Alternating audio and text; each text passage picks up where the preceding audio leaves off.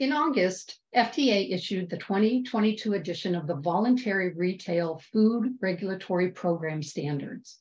So what exactly are these standards and what do they mean for retail and food service establishments?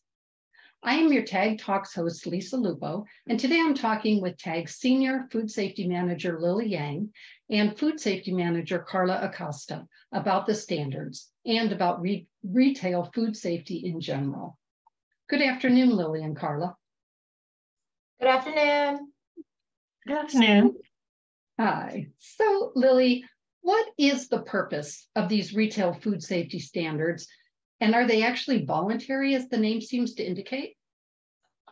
Definitely. Well, the retail food standards, food safety standards, also known as the Voluntary National Retail Food Regulatory Program Standards, are a set of standards and foundations developed cooperatively with the U.S. state, local, territorial, and tribal partners that uses a risk-based approach to leverage limited resources that are meant to build upon existing programs for managing food safety.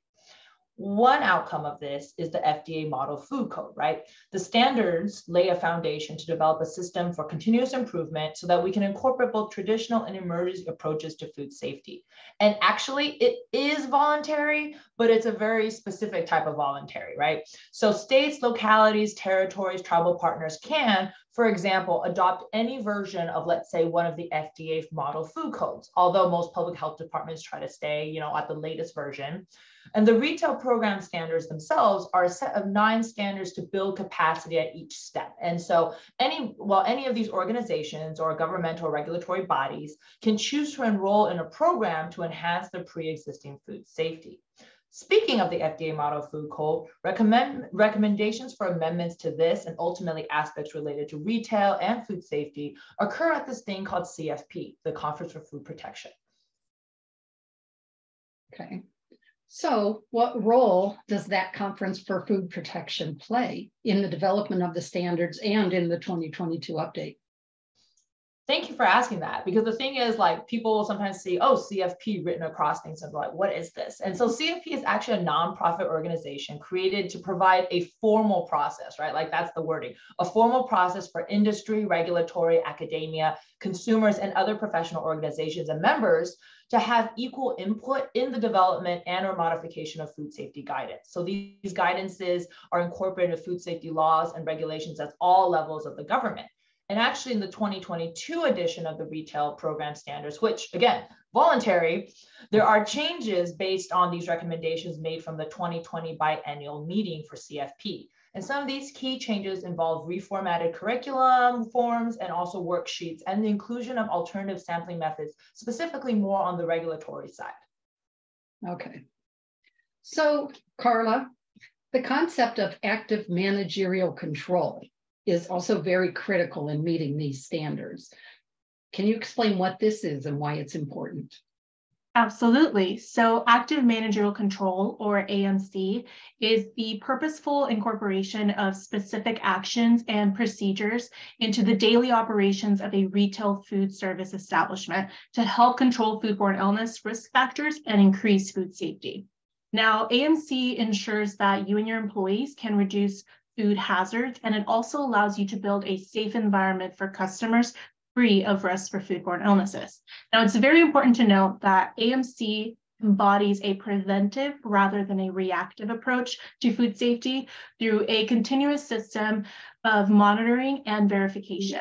And AMC consists of 3 parts. Step 1 is to create food safety policies. And these are what will lay out a clear plan for your employees to follow.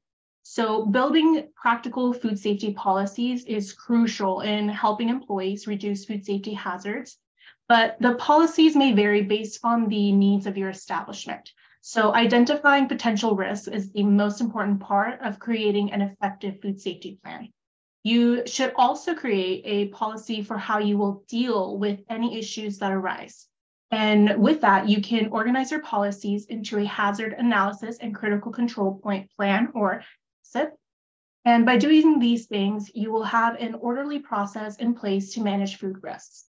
Step 2 is training. So you need to ensure that your employees are trained to your policies so that they know them and can follow them. So as a food manager, you are responsible for the safety of your customers. However, you will often have very little contact with the food yourself. So it's very important that you tailor your training to the needs of your facility and employees to create a trusting environment to encourage employees to practice food safety. TAG offers a plethora of food safety training and consulting if you need help getting started. And finally, step 3 is verification, which is a way to ensure on a regular basis that the policies are being followed. Food workers have many procedures and safe practices to remember, so following up can help them better learn their responsibilities and for you to identify if there's any procedure in your establishment that may need modifications. We recommend that you include a follow-up as part of your regular training. Okay.